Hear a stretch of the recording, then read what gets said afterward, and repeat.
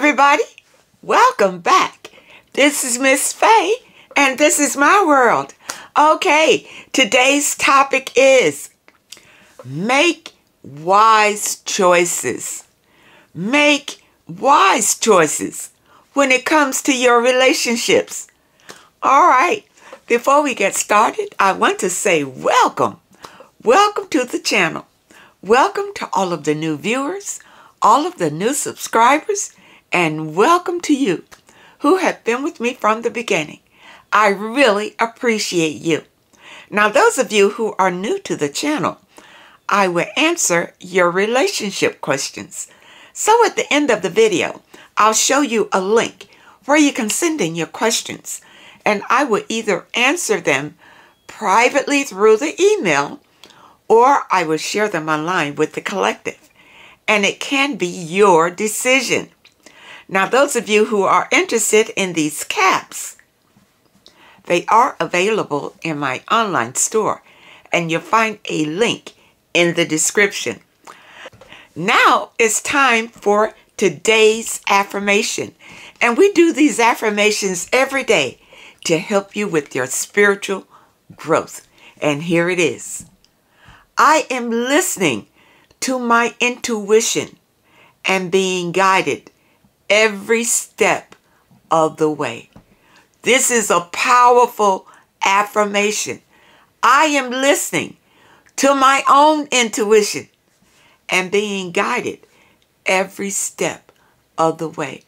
You know, every day I do my walk, and I walk about 30 to 45 minutes every day. And during my walk, I repeat my affirmations as I'm walking. In my mind, I am listening to my own intuition and being guided every step of the way. This is so powerful. Let this be in your spirit today, and let this affirmation be a blessing to you. Let's say it again. I am listening to my intuition and being guided every step of the way. Now it's time for movement. And movement is the second part of the exercise we do every day to get our blood circulating and help us to feel good through the day. All right, now today we're going to do some arm exercises. And here we go. What we're going to do is this. All right? And today we're going to do 5 of them. All right? Here we go. 1. All right. 2. All right. 3. All right. 4. All right. 5. Now, how did that feel? Did that feel good? All right. Now we're going to do this one, and we're going to do 5 of these. Here we go. We're going to do this. Bring it up and bring it back. All right. We're going to do 5. All right. So breathe and sit up straight. Here we go. 1. Bring it back.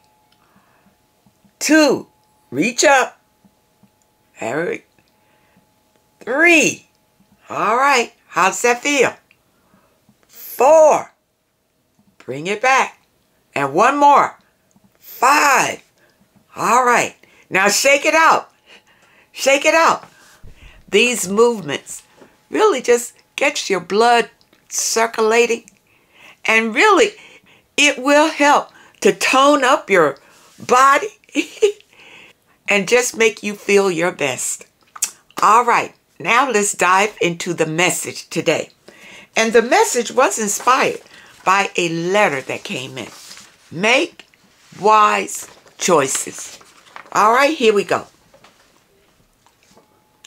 This letter is from a young lady, and she says, I started my spiritual journey and began my celibacy.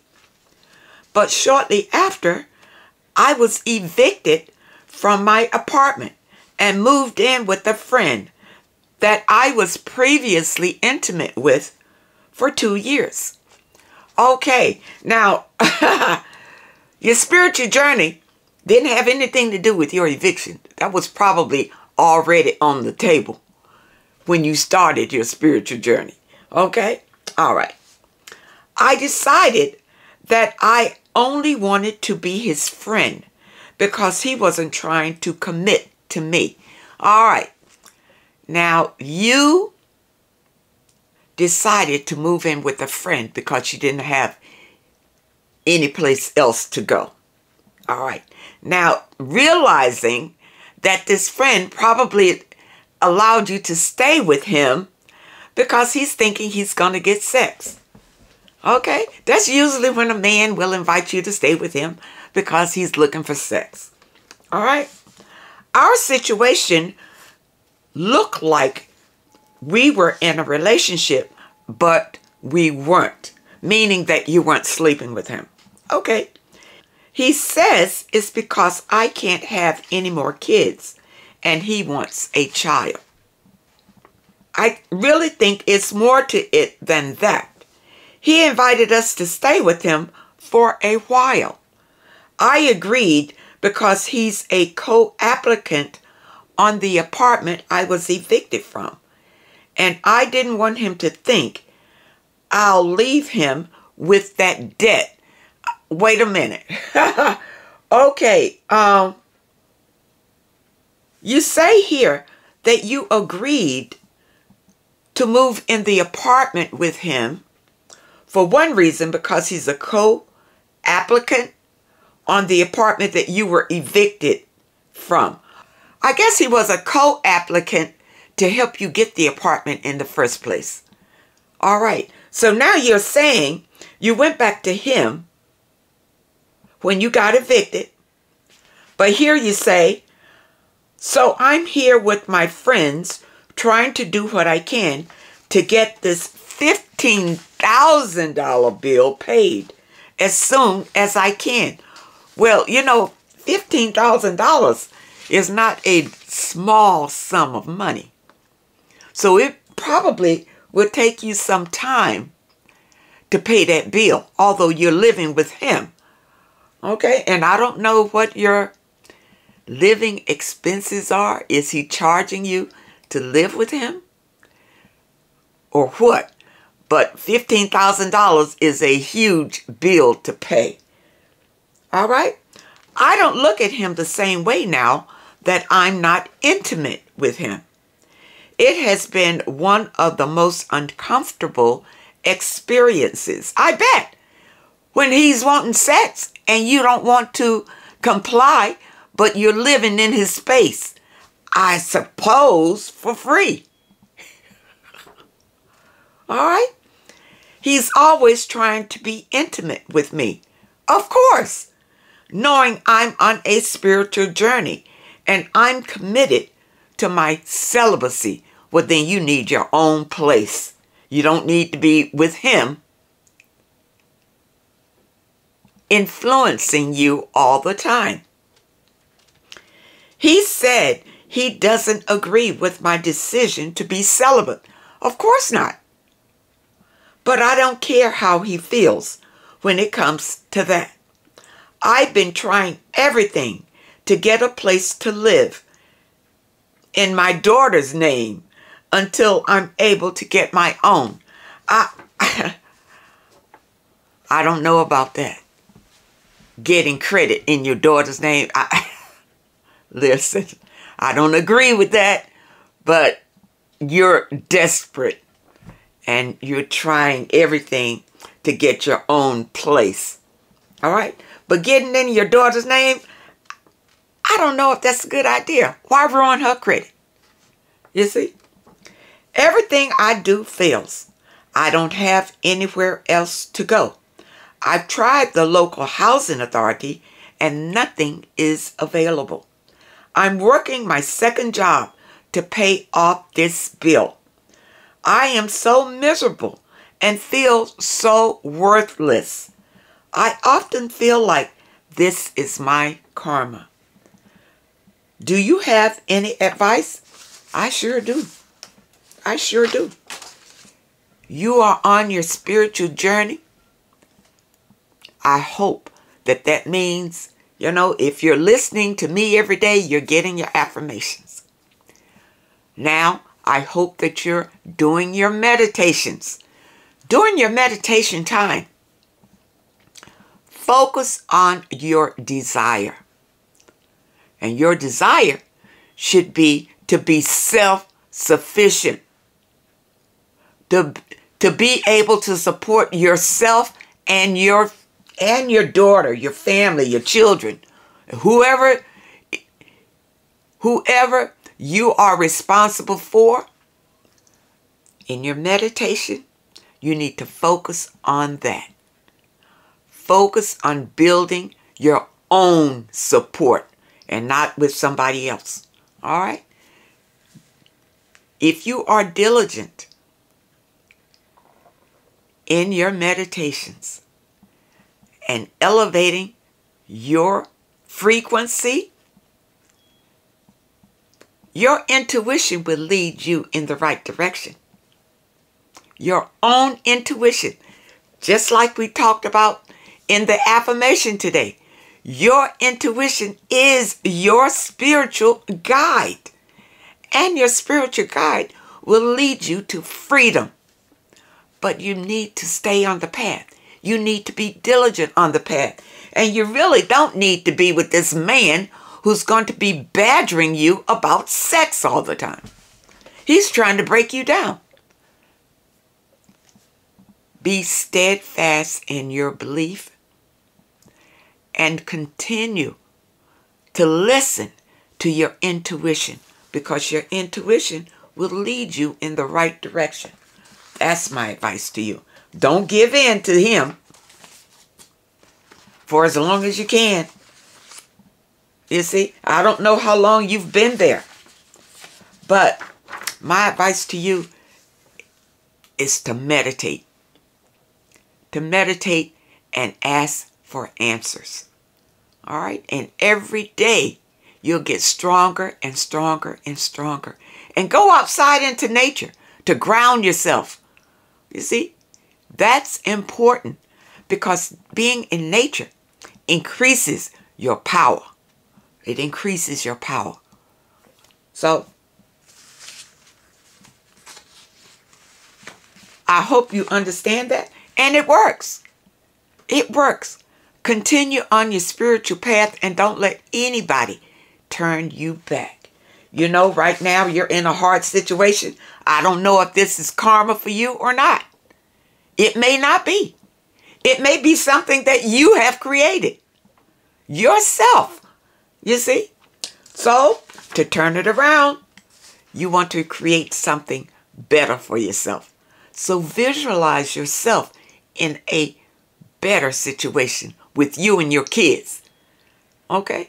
Don't visualize a man coming to rescue you, but visualize yourself in a better situation. In the situation that you want to be in, that will make you happy. And be positive as much as possible. You see? And this raises your frequency so that you can have your desires. All right? Continue on your spiritual path and don't allow anybody to turn you around. And your blessings will begin to flow. All right? Okay. Now we have another letter here. And this letter is about tarot readers. Tarot readers. All right? Now, I pulled a video on this. And it's talking about the Akashic records. And just to give you a little information, a tarot reader is tapping into the Akashic records. And these are records that are kept about your past, your present, and your future. And that's why they can read what's going on with you. Because some of these readers are extremely gifted and they can tap into these records. All right? So let's look at this letter and see what she says.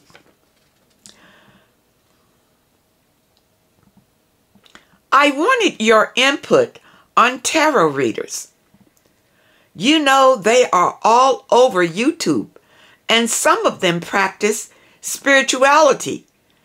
Well, let it be known that they do channeling and also speak of meditation. And I just wanted to get your opinion on tarot readers. Okay? Like I said, now, not all tarot readers are gifted readers, but some of them are, and some of them are real. Just like we have false prophets in the world, we have false tarot readers too. All right? So you really need to use your discernment if you consult a tarot reader. All right? Okay. Now I was in a 10-month relationship with a guy I met after being single for 8 years. To find out he was on crack and bisexual. And Lord knows what other secrets. I kind of saw the gay tendencies after a while. He told me the sex was terrible. I told him his private part was little, which it was. So for months, we didn't have sex. I just wasn't attracted to him sexually, but I was attracted to his companionship. For hanging out, going places, we had so much good social connection, which I think that was what I fell in love with. Yeah, he was a good friend. A good friend. And I love friends. In fact, I put more value on friends than lovers. Really. Let's see what else you say here. We still had a connection, but he began to push me away for drugs. For one thing, I know for sure, but finally broke it off. But to the tarot reader, when I did get a reading, the lady said he was gay and on drugs, which shook me because I didn't mention those things. But anyway, to make a long story short, what's your intake on this situation? Apparently the tarot reader told you what was going on with him about the drugs and that he was gay. All right? And you picked up that he was probably bisexual. All right. So what do? You made a bad choice. Leave. Leave him. And don't look back at him. All right? But if you were on your spiritual journey, you probably would have detected these things before you got intimate with him. And don't be so quick, ladies, to be intimate with these people and then find out the bad news later. You want to find out before you get intimate with them. That's why this video. Make wise choices. Take your time with people. Don't jump into the intimacy, because this is what the man is going to be pushing whenever he meets you. The intimacy. Because this is the man's motivator. Sex. You see? Sex. And then he'll want to come over to your house and eat. His second motivator. Sex and food. Okay? And he will use you out for those two things. And ladies, don't allow it. Take your time when you meet somebody. Get to know them. And don't be quick with the sex. Hold it off as long as you can. I say hold it off a year. That's what I say. Because then you'll get to see this person in all sorts of occasions. You can see how he is with his parents. How he is with other people. Is he generous? How does he handle stress? Is he an angry person? Does he care about others? Is he empathetic? You can see all these things about a person if you just hold off on sex. This is the key. All right. Now, because this letter was about the tarot reader, and I did mention the Akashic Records. And I did pull a video about it. So watch this video, and then I'm going to tell you something else about the Akashic Records. Okay, here we go. The Akashic Records are viewed as the universe's supercomputer, holding all of the data about everything that is known to exist. They are said to be a sphere of energy that materializes simultaneously everywhere and contains all knowledge of the past, present, and future. Each component of this universal field has a unique energy field that can interact in a variety of ways. The Wi-Fi network and the Akashic Records have been compared. Although we cannot see it, we are aware that it surrounds us. Although it is hidden from sight, if you connect to it, you can access a limitless amount of information. Did you know that you could go into the Akashic Records and ask questions about any relationship in your life, past, present, or future? It doesn't matter if they're platonic, intimate, romantic, doesn't matter. It doesn't matter what you want to know. It doesn't matter what you want to ask. You can go to the records and you can find the answers to all of it, / any of it. For example, you can go in and you can ask about why you chose your parents in this lifetime and what that lesson is that's meant to be learned there. If it's a relationship that's not serving you in a positive manner, you can find out why this person is in your life.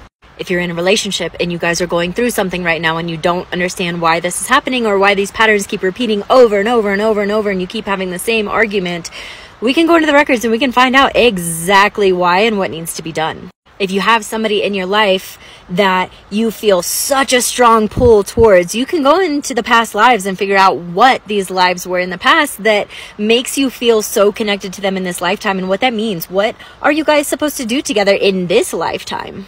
If you have some major life decisions coming up in your near future, like collaborations in your business or starting a family or moving to a new place, we can go into the records and we can find out what is going to be in your highest benefit on your highest timeline. Can you even imagine what it would be like to have those answers? To have an understanding as to why people show up the way that they do, to have an understanding of whether or not moving to this new place is going to be in your best benefit or not, to understand if collaborating with that person you're thinking about collaborating with is actually going to be highly beneficial to you before you make these decisions. All right, now that you know what the Akashic Records are, and for those of you who want to know more about it, I'll recommend that you read this book, The Akashic Records Made Easy. All right, now this is a clear and simple guide to the incredible philosophy of the Akashic Records and the ways in which they can improve and transform your life.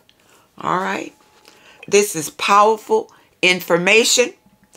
Unlock the infinite power, wisdom, and energy of the universe.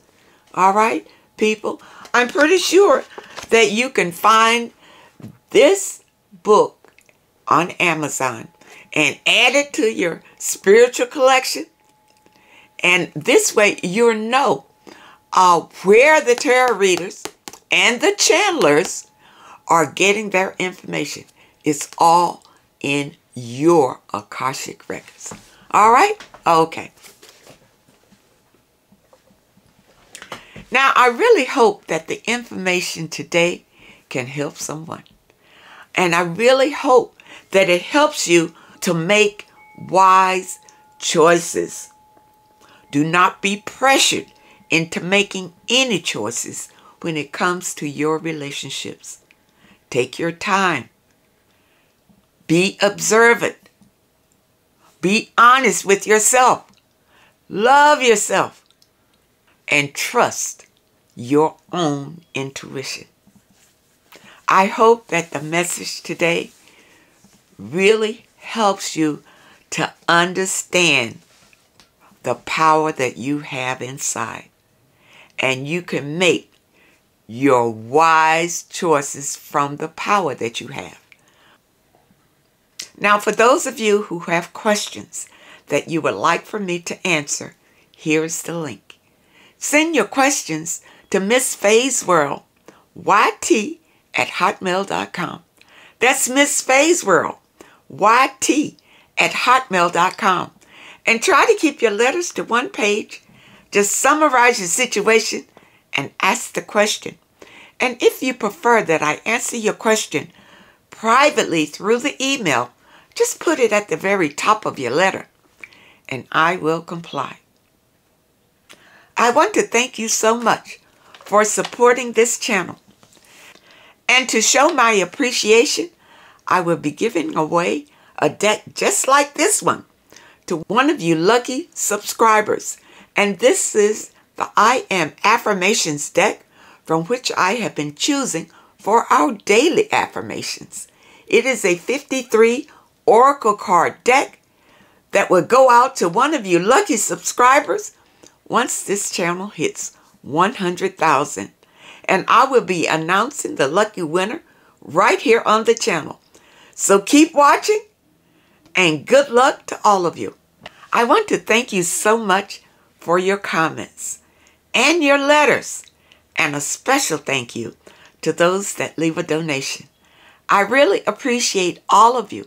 I wish you well and much happiness, and I really hope to see you next time.